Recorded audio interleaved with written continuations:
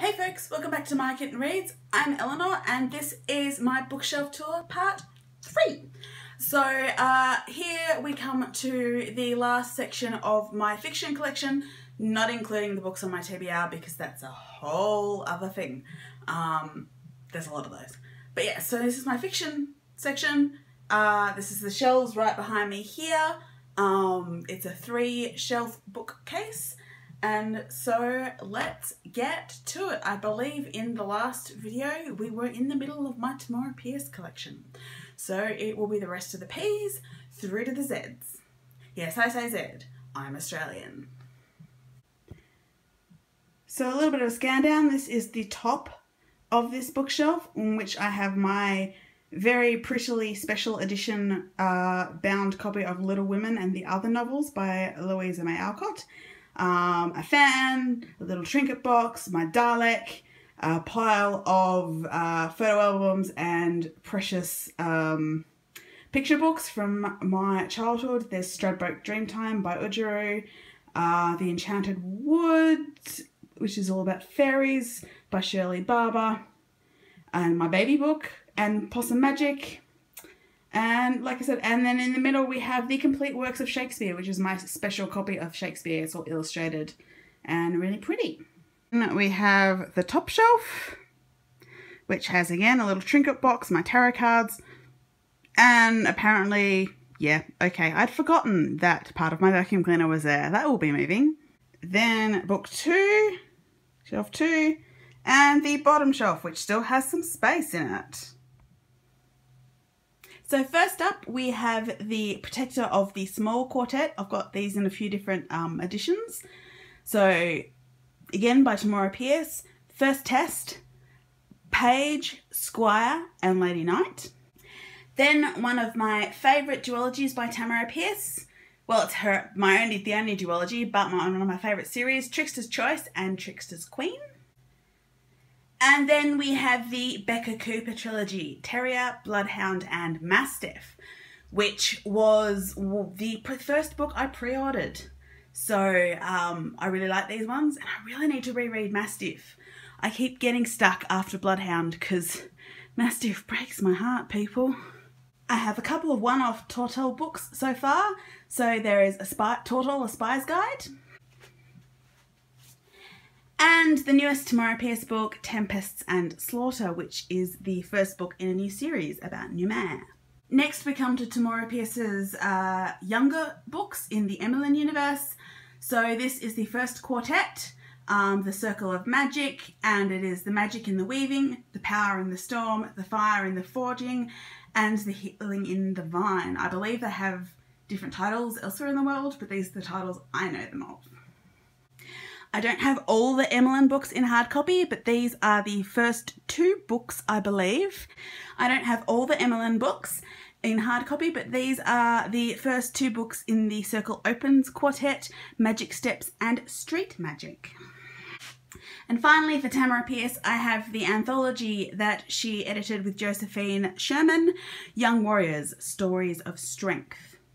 Moving on, I have The Fall of the House of Usher and Other Writing for Edgar Allan Poe, which was again a book I bought for class. I'm still exploring the Discworld, but I do have a small collection of Terry Pratchett novels. So we have The Colour of Magic, Equal Rights, Witches Abroad, and the first 2 Tiffany Aching books, The We Free Men and A Hat Full of Sky. Mother of Invention, edited by Rivka Raphael and Tansy Rayner Roberts. This is another one of 12 Planet Press's anthologies. And now we're hitting my Tansy Rayner Roberts collection with Siren Beat, which is a novella. The Mocklaw Chronicles, which includes the Mocklaw Omnibus, which has the first 2 novels, Ink Black Magic, which is the 3rd novel, and Bounty, which is a collection of short stories in the Mocklaw universe. And finally, the first Tansy Rayner Roberts book I ever read, my signed copy of Love and Remenpunk, which is one of the 12 Planet collections. Now we have Trail of Lightning, which is his first book in Rebecca Roanhorse's urban fantasy series. Glamour in Glass by Mary Robinette Kowal, which is the 2nd book in her Glamorous Histories books, which I have read the first one in ebook and I really need to finish this series because it is so my thing. And finally, for this top shelf, we have more books from my childhood from the Teen Power Inc. series by Emily Rodda. The first one is The Ghost of Raven Hill. Then we have The Sorcerer's Apprentice, The Disappearing TV Star, Cry of the Cat, The Secret of Banyan Bay, Poison Pen, Nowhere to Run, Dangerous Game, and lastly, Bad Apples. This was a contemporary series in the 90s by Australian author Emily Rodda. She also writes fantasy, which I've never actually read any of her fantasy, but these were sort of adventure and mystery books about a group of friends. First up on shelf 2 over here, we have Fangirl by Rainbow Rowell. Then we start my Harry Potter collection with The Tales of Beedle the Bard by J.K. Rowling, Harry Potter and the Philosopher's Stone, Harry Potter and the Chamber of Secrets, Harry Potter and the Prisoner of Azkaban, and then we hit my bought on the day of release hardbacks of Harry Potter and the Goblet of Fire, Harry Potter and the Order of the Phoenix, Harry Potter and the Half-Blood Prince, and Harry Potter and the Deathly Hallows. This is another one-off Star Wars book, The New Rebellion by Christine Catherine Rouge. The famous novella We Who Are About To by Joanna Russ.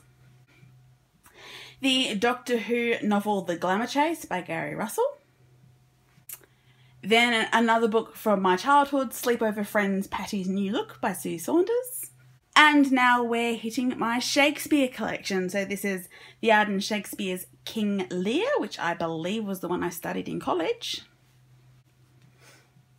My special Catherine Tate and David Tennant version of Much Ado About Nothing, because I went to see that play, and so I bought the play with the lovely cover, and I believe there's like an interview. The Norton Critical edition of Macbeth. The Norton Antony and Cleopatra, which I did study at university. And then also from university, a Norton edition, because my university likes Norton editions and they're very handy, of Frankenstein by Mary Shelley. After that, we have the Disabled People Destroy Science Fiction edition of Uncanny Magazine in hard copy, because I am a Kickstarter backer. That is edited by Elsa Sons and Henry, Dominic Parisian, Nicolette Berishoff, Esquiolu, and Judith Tarr. And then we have the absolutely excellent Australian urban fantasy trilogy by Angela Slatter, Vigil, Corpselight, and Restoration. I still live in hope that there might be further books, because this is a complete trilogy, but there were questions left unanswered. This unjacketed hardcover is, again from my childhood, the book that always made me cry, Heidi by Joanna Spyri. One of my recent discoveries in Australian literature in the last couple of years that I absolutely adore, The Women in Black by Madeline St. John. Then we have a selection of Star Wars books by Michael A. Stackpole. X-Wing Wedge's Gamble, which is the first X-Wing book.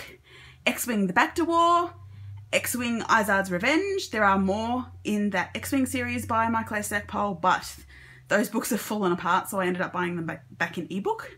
And then I, Jedi by Michael A. Stackpole, which in the original Legends universe, I believe, was the first and possibly the only Star Wars book written in first person. Then we have Dracula by Bram Stoker, White Boots by Noel Streatfeild, the Noel Streatfeild stories from my childhood that I had to hunt down because they're out of print, Gemma, Gemma and Sisters, Gemma Alone, and Goodbye Gemma. These are the books, at least I think Gemma, the first one is, which started my love affair with Lady Jane Grey. Then we have Doctor Who and the Zarbi by Bill Stratton, and another of the 12 Planet collections, Lucy Sussex's Thief of Lives. And that is the end of shelf number 2 over here. To start off the bottom shelf, I have The Dark Griffin and The Griffin's Flight by KJ Taylor. I never actually finished the first book in this series, but I can't seem to let it go, so maybe one day. Then we have the excellent SF Masterworks anthology, Her Smoke Rose Up Forever by James Tiptree Jr. Then we have my Tolkien collection, which is The Lord of the Rings, The Hobbit, The Silmarillion, which, yes, I haven't actually read yet, and Farmer Giles of Ham. And finally, for this first stack, we have the classic Anna Karenina by Leo Tolstoy. We have Loaded by Christos Tsiolkas, which is an Australian novel that I had to read for one of my classes. Didn't really like it. The Truce at Bakura by Kathy Tyers, which I liked as a teenager. Rereading it as an adult, this is one of the Star Wars books that unfortunately the Sark Fairy has visited. Then we have the first two of Catherine M. Valenti's Fairyland books, The Girl Who Circumnavigated Fairyland in a Ship of Her Own Making, and The Girl Who Fell Beneath Fairyland and Led the Revels There. Also by Catherine M. Valenti, we have the Refrigerator Monologues. Another classic bought for university studies, The Castle of Otranto by Horace Walpole. It's a classic Gothic novel. Then we have the first two Murderbot Diaries novellas from Tor.com, All Systems Red and Artificial Condition by Martha Wells. This is one of the new version of Star Wars books, the first in the Aftermath trilogy by Chuck Wendig called Aftermath. Then we have three excellent anthologies from Fablecroft, edited by Tahani Wesley, Worlds Next Door, One Small Step, and Fantazine. Again, from my childhood, we have Charlotte's Web by E.B. White. Then the second of the Gemworld stories, The Fire Opal Mechanism by Fran Wilde. This is another Tor.com novella. And these are the only two of this particular Old Legends Star Wars series I read for younger readers. The Galaxy of Fear books, Eaten Alive and City of the Dead by John Whitman. Funnily enough, there are a lot of Star Wars books at the end of the alphabet for authors. So we have The Courtship of Princess Leia by Dave Wolverton. Force Heretic 3 Reunion by Sean Williams and Shane Dix from the New Jedi Order. The trilogy that started it all for the Legends universe back in the 1990s by Timothy Zahn, and some of my favourites, Heir to the Empire, Dark Force Rising, and The Last Command. Also by Timothy Zahn, we have the duology that wrapped up my preferred era of that Legends universe, Spectre of the Past and Vision of the Future. And then the last book on these shelves is Pride by Ibi Zoboi. And so that brings to a close part 3 of my bookshelf tour and my fiction collection. So let me know in the comments down below if you've been enjoying these videos. And maybe in the future I will also do videos of my non-fiction collection and maybe even my TBR. So yeah, comments down below and I will see you all again really soon. Bye!